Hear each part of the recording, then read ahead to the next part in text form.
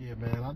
I just, you know, I always try to keep like a positive vibe or a positive attitude, like on my page, you know, on my Facebook, my Instagram and shit. I never try to entertain negativity, or I try not to even speak on it, son. But it's like real talk, like y'all police out here, man. Like y'all fucking murderers make every cop look like a bad fucking cop. Like I got family members and friends that are police officers, man. Like they not out here trying to kill people, but y'all fucking police that's out here killing us. Like you just murdering us, man. Like y'all niggas have to stop, man. Like I'm afraid. Like I'm not even ashamed to say that I'm afraid. Like y'all niggas, I got sons.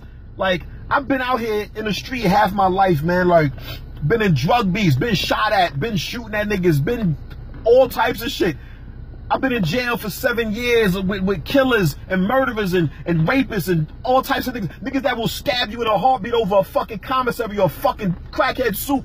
Like, I've never been more afraid than I am right now. Like, just getting in my car, going to the gym, going to work. Like, it's a struggle. It's like, y'all niggas get behind me and I'm like, yo, am I going to get a ticket or am I going to die today? Like, y'all niggas got to stop. Like, if you feel like that, like, don't be a fucking cop, man. Like, if y'all niggas want to be murderers, like, don't be a cop. Don't take the test to fuck. If you hate us like that, don't take the test to kill us.